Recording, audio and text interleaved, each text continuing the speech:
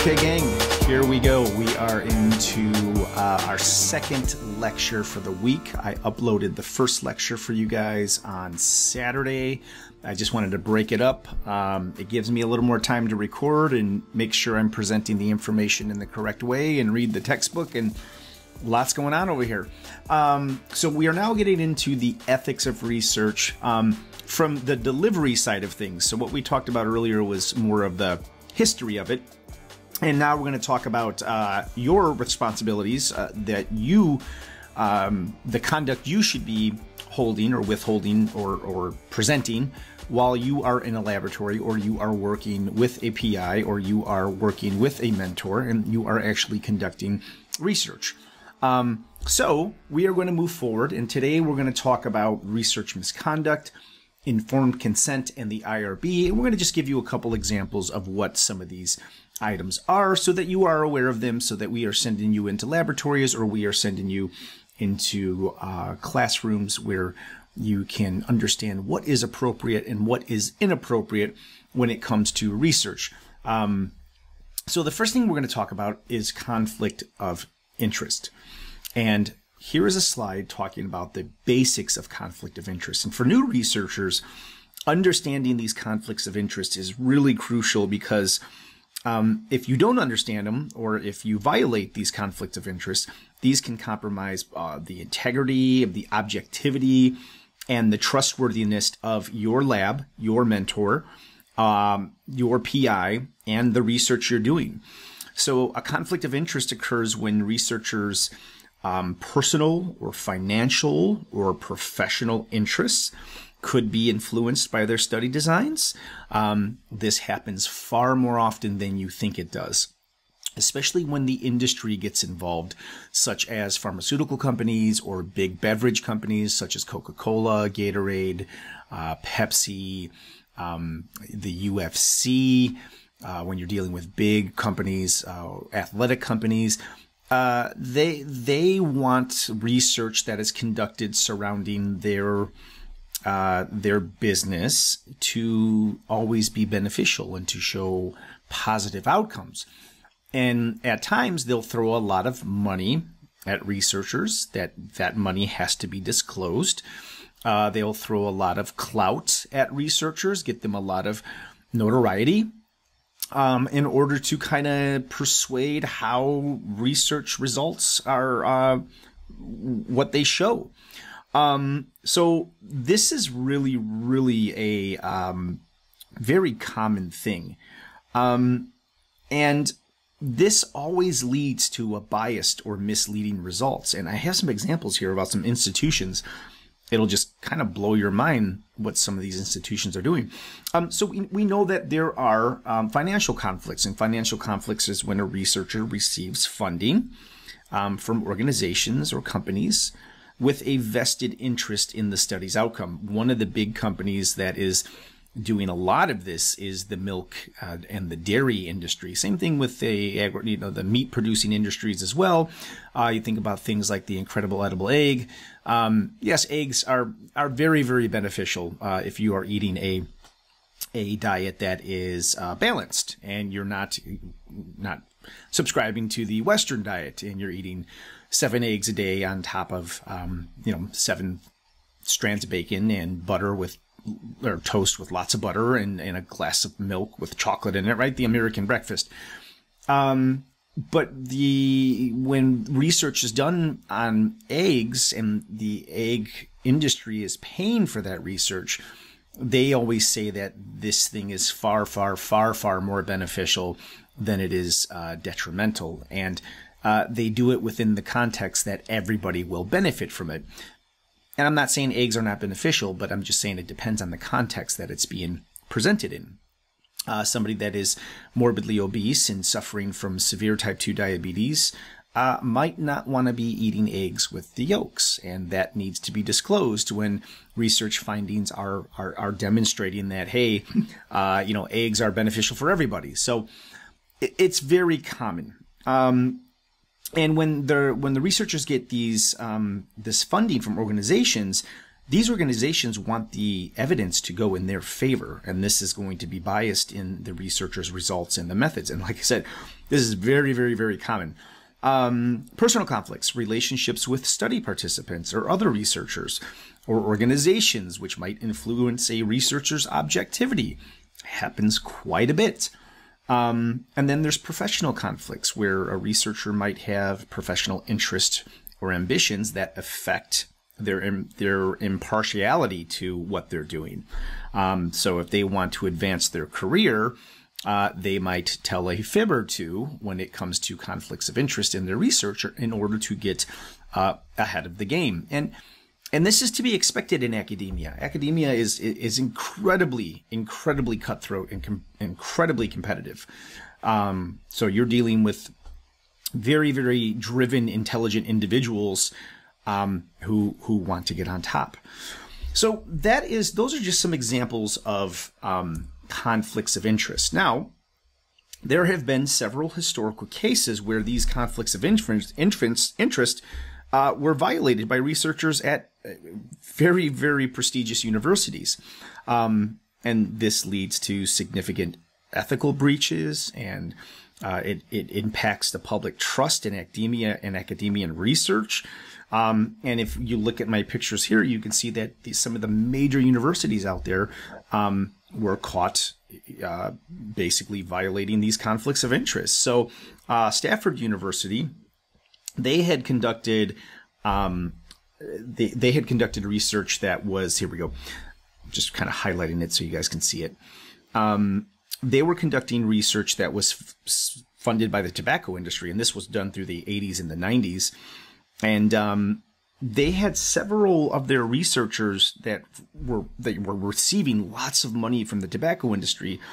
And these researchers were publishing studies that were downplaying the health risks associated with smoking and its effect on secondhand smoke, which were later found to be biased due to their funding sources. So these individuals in Stanford were getting lots of money from that type of industry, and they were basically telling lies about how detrimental smoke is to either primary smokers or people receiving secondhand smoke. So, very impactful research, especially during that time, the 80s and 90s, where people are like, well, maybe it's not as bad as we believed it was, and now we can smoke more because it's just not as harmful as we once thought it was. Harvard University did a very similar thing with the sugar industry. So good old Harvard here, and this was in the 1960s. They were funded by the Sugar Research Foundation, which is now, I believe they're known as the Sugar Association. And they published studies that downplayed the role of sugar in heart disease and in dietary health and in diabetes. And the funding that they received from the sugar company was never disclosed. So this violated and created a conflict of interest. And then lastly, there was one more that was done at Columbia University. And this was they were involved in a conflict of interest case when an author was studying a certain epilepsy drug, and they failed to disclose that they received consulting fees from Pfizer, who was, the drug designer. And this raised questions about the objectivity of what Pfizer was finding with this epilepsy drug. So all of these cases kind of illustrate how these conflict of interest can undermine the credibility of academic researchers and the importance of transparency and ethical standards in conducting and reporting research. So, like I said, it's far, far more common than you would think it is. So because of this conflict of interest and the commonality of the conflict of interest, we are expected as researchers to provide any disclosure, full disclosure on any conflict. So when you're reading papers, you might see, unfortunately, in very small print at the bottom of the paper, or maybe right above the abstract, or maybe after the discussion section, it will say, this research was funded by, Eli Lilly being a pharmaceutical company who designs drugs specifically for diabetes, and perhaps Eli Lilly is paying a laboratory outside of their own network to conduct research, giving them a premium on that research and expecting results that are in favor for a drug. And researchers have to disclose that information. So because of how common this is, there are lots of monitoring that needs to be conducted by researchers, and we have to remove researchers from certain aspects of the research step so that they don't have full control over everything, and we do have that full disclosure, and that's where the IRB is going to come in and make sure that everything we are doing is accurate and within compliance. So let's move on to the next slide. So let's talk a little bit about research misconduct. So with research misconduct, it is very important that we recognize several unethical practices that, again, very similar to these conflict of interest, will undermine the integrity and the reliability of our research. And these main types of misconducts are fabrication. And what is fabrication? That's where you make up data or you make up results and recordings that aren't true and not real. This is a severe violation because it creates false scientific records that misleads the scientific community and also misleads the public. This is something that is very common when it comes to PhD students who are in the lab for many, many hours, for many, many years, trying to reach the finish line. And sometimes they will fabricate data, which is it's why it's really important for a PI to look over the data sets that PhD students are generating, just to make sure that the integrity hasn't been blemished. It's very common. Now, we could also look and say, well, fabrication could also be statistics. This is true as well. You could run multiple different types of statistics for one type of test, and you can run different statistics until you get the results you want. You can increase the power of an n size to maybe help get what you want. So there's other ways of fabricating that are within the rules, but you have to be mindful of that. Falsification. What is falsification? This is manipulating research materials, equipment, processes, changing or omitting data. Right. So sometimes if you have a big data set and you don't like what the outliers are doing, some researchers could punt those outliers and increase their results and get significance. So we want to make sure that, this is not occurring and we are being as honest as possible and we are presenting incredibly accurate data. Plagiarism. This is big right now because of, well, let's go back. Who's in trouble again with plagiarism? Good old Harvard University, right? We know that the president of Harvard University is now in trouble and has lost her position as the president because she has been recognized as plagiarizing with some of her work as a PhD student and as a researcher. So you all know what plagiarism is. This is using another person's ideas. You could be using their processes, their results, and their words without acknowledgement. And the reason I'm putting this one in there is because when we do our literature review, it is imperative that you find the information you want and you do not record it verbatim. We need to make sure that we are rewording and rephrasing so that we're not following sentence sequences to make a point. And most of the papers that we receive that are written by students, we have to run through plagiarism software just to make sure that we are not plagiarizing. And it's hard when you're conducting a lit review because you got to think about different ways of saying the same things, and that's where the creativity comes in. Is, if you say the sky is blue, how many different ways can you creatively think about rewording that so that it's different than that original statement? And that is something that takes time to develop, and you will develop that skill while we are working on our lit review. Okay, so this is researcher misconduct, and this leads me to bring about another question, which is really big in current academia, is what do we think about the use of AI? In my classes, I try not to even have students write anymore, because I know more often than not they're using AI, because since AI has become so prevalent, I've been seeing writing skills go from high school writing skills to PhD writing skills in the same semester. It takes an incredibly long time to learn how to write scientifically and to say what you mean and mean what you say and rid your papers of colorful language. So is the use of AI research misconduct? Well, it's using AI in research is not inherently an example of misconduct, but it can lead to issues of fabrication. It could lead to issues of falsification, and it could certainly lead to plagiarism if it's not properly cited. So if AI generated data or text is presented as original research without proper validation, this could be problematic. And using AI to generate content without proper attributions or passing off AI generated ideas as your own, this can be problematic as well. So we know that AI is a valuable tool, and it has to be used ethically and transparently. So if you or PhD students you know or researchers you know are using AI, this could potentially lead to undermining of the integrity of their work. So just keep that in mind. I figured it would probably be important to discuss something like that.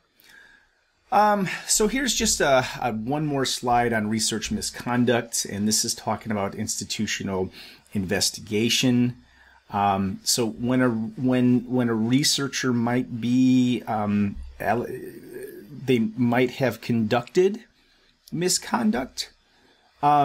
This is generally first handled by the institution where the research was conducting the research, and they'll do something called data auditing. So if I were at UIC and I was doing research and I didn't like the results that I was getting, and I wanted to strengthen my results by, maybe getting rid of some outliers or running some different statistics, by doing that, I could be putting a target on myself.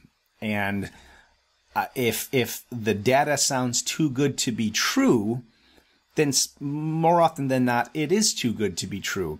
And with data, we have to provide our data to a review board where other researchers who are experts in the same field will do a peer review. And they'll say, yeah, this makes sense, or this doesn't make sense. And they'll go through your work with a fine-tooth comb.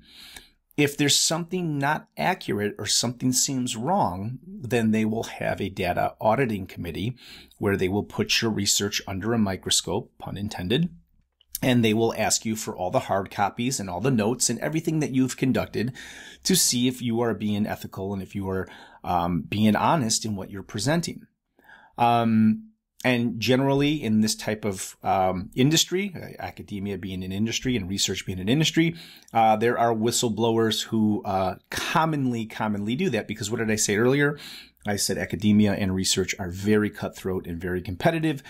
So there are people out there and there are government agencies out there that will blow the whistle and put your work under a microscope.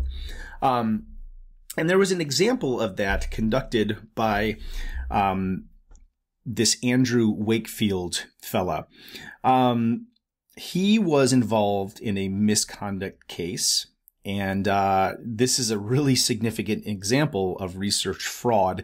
And unfortunately, his research fraud was done in medical science, which was the results were had a particular impact on public health. So around 1998, Andrew Wakefield, who was a British researcher, he published a study in The Lancet, which was a very prestigious medical journal, suggesting that there was a link between measles and mumps and the MMR vaccine and autism. And this study involved only 12 children, and claimed that 8 of them showed symptoms of autism shortly after receiving the MMR vaccine. So why would something like this be so critical, especially with autism being on the rise? Autism in 1985, it was 1 child out of 10,000 that had autism. Now autism is being recognized as 1 child out of every 40 children. So it's much, much more prevalent now. So when you're making statements that, hey, I did this research and we were looking at children that were vaccinated, and out of 12 of them, 8 of them developed autism, that's a pretty profound statement. So this statement led to an investigation of misconduct because of how strong this statement was. So this would be an example of falsification and fabrication. So the investigations revealed that this researcher had actually manipulated the evidence and falsified the data in his study. And that this individual had misrepresented the medical histories of the children. He had falsified data by altering facts about the patient's conditions. He conducted unnecessary invasive procedures on these children, including colonoscopies and lumbar spine punctures, right, in children without proper ethical approval. So that means he did not get approval from the university and probably the IRB. And this led to his research being audited. And he also failed to disclose significant conflicts of interest. So everything he could do wrong, he did do wrong. And he was providing dishonest information that led to him being investigated. And what were the consequences of this? Well, everything that he had published had been retracted. He had a medical license, and that was taken away. And what did this do to society? Well, this provided a massive scare in vaccine misinformation. So this fraudulent study had a really profound and lasting impact on the contributing decline to vaccine rates in several countries, including the United States. And it's still leading to outbreaks in preventable diseases such as measles and mumps. I came from California. California is quickly turning into an anti-vax state, and they are making claims that vaccines are leading to autism. And where did that come from? Well, that kind of initiated in this individual's research in 1998, and it left a really lasting impression. So this is a really good example of how when you don't follow the right procedures and you don't present research and your findings with integrity and honesty, this is the kind of domino effect it can have on society. And here we are in 2024, and this is still a very prominent belief in society that these vaccines are associated with autism. And when you say that 8 out of 12 individuals develop autism after vaccines, that's a pretty strong statement. Okay, so now we're going to shift to what we absolutely have to do. So this is doing things right. This is providing full disclosure and full transparency to everything that's going to occur. And maybe some of you are in labs now, and you're working with a PI that had said, hey, before we can do anything, we have to consent the subject, right? And this is why we do this, right? We talked about all the ethical issues that happened with pre-World War II, during World War II, the Tuskegee syphilis experiments. And, even when we fix all these things and we regulate it, we still have individual accountability with the researcher within the institution. Researchers have a lot of autonomy. They have a lot of freedom. There's a lot of moving parts to research, so it's really hard to have precise oversight to that process. So we have to teach integrity and honesty and transparency early on, so you carry that with you. So in the informed consent process, this is where we basically provide, let me move the slides here. This is where we tell the participants all the necessary information about the study, including the purpose and things like the procedures and the risks and the benefits and all their rights, so that they can make an educated decision to whether or not they want to be a part of this study. So why is this important? Well, we have to have respect for autonomy. Autonomy, this respects the participants' right to make an informed decision about their involvement in the study, right? We're not fabricating, we're not falsifying, we're not hiding. We are telling them everything that is involved, whether it's invasive, whether it's non-invasive, whether their information is going to be sold to perhaps the medical or pharmaceutical industry. We have to inform them of everything we will and will not do. And this is going to provide them protection from harm. It's going to ensure these participants of all the potential risks, and they can avoid them if they choose not to experience those risks. This is going to set ethical standards. It's going to uphold the ethical standards that the university would like to see, that researchers should uphold, and it's going to help, most importantly, maintain trust between the researchers and the participants. And there's also a little bit of a legal requirement as well. We want to make sure that not only are we protecting the participants and the researchers and the universities from any liability. So by being transparent, we kind of accomplish that task. So just the hard and fast definition of informed consent is we have full disclosure. We have a full understanding between the parties involved. We have individuals that are volunteering their whether biofluids or muscle or cells or information. And we are demonstrating that there's competence that is coming from the lab, the university, and the agreement between the lab and the individual, and everyone is legally kind of protected. So there's safeguards in place. Now, one of the other major contributors to this process is the Institutional Review Board.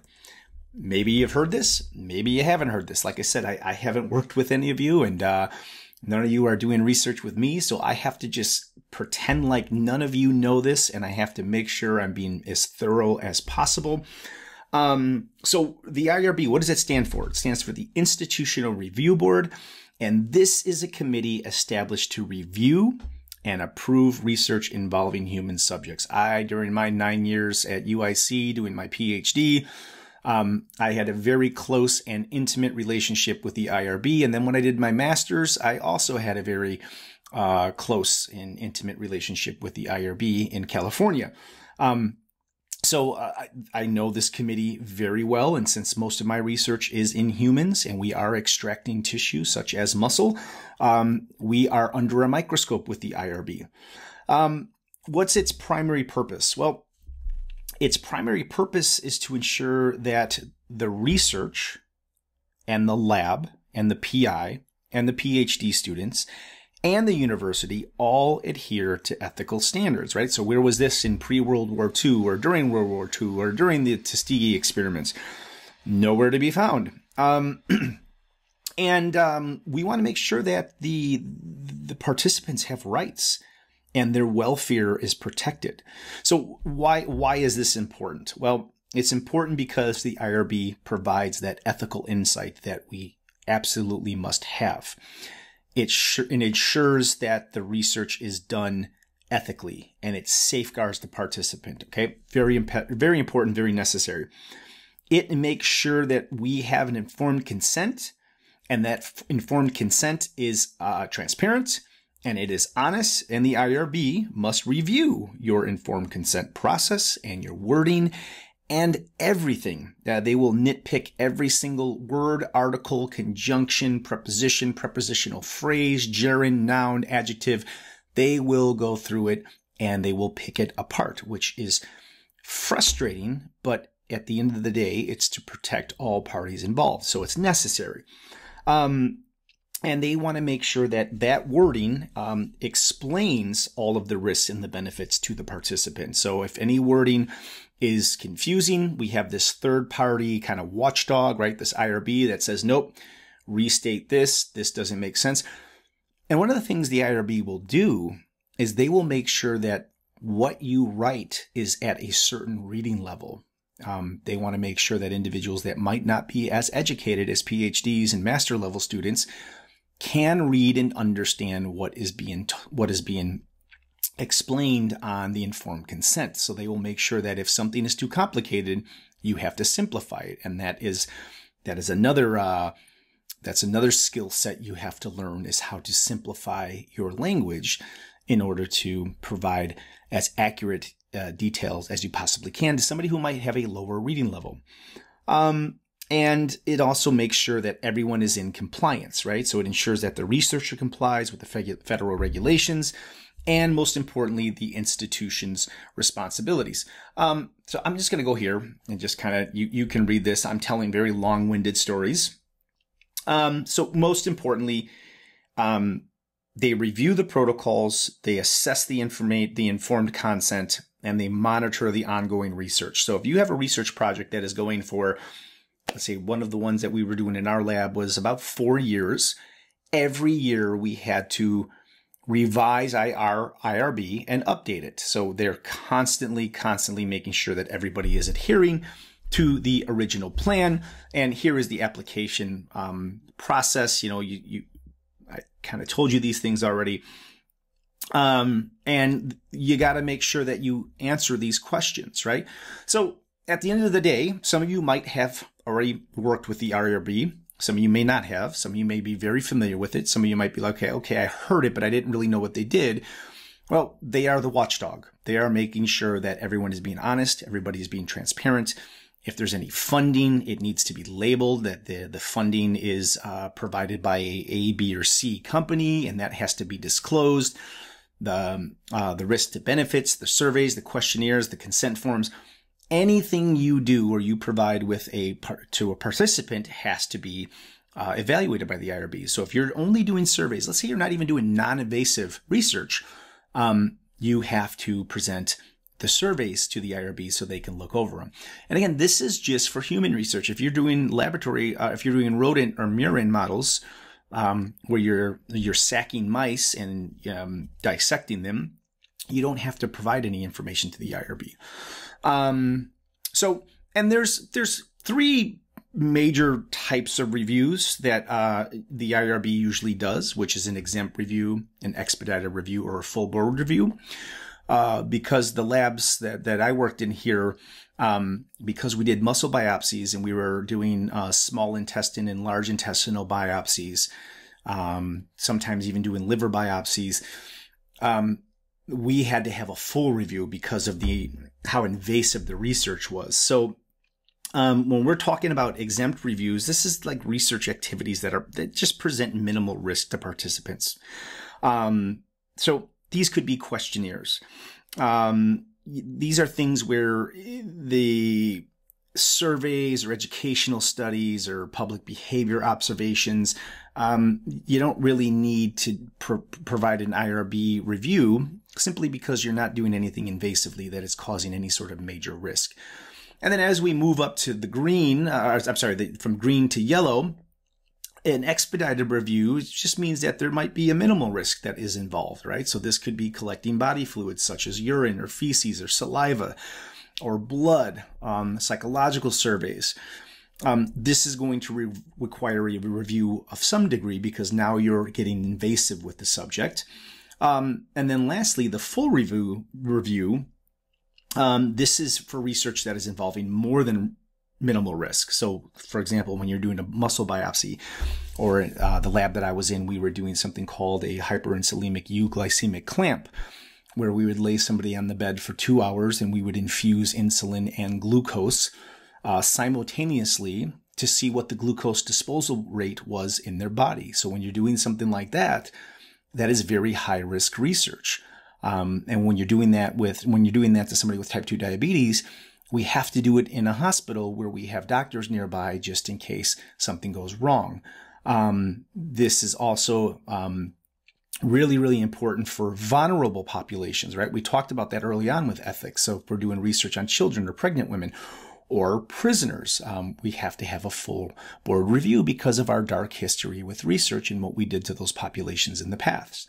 So that is all I have for you on the ethics. And I just wanted to get this up for you guys so you had it. And now you have a bit of a comprehensive understanding of research and ethics. And we talked about the different types of research and qualitative and quantitative and primary and secondary. And now I think with this kind of background and what we're going to talk about with the librarian for the review session, I think we're pretty good to start moving forward with a bit more of the difficult content and start preparing for our lit reviews. So I will be in touch very soon. I hope you all have a wonderful day and take care of each other.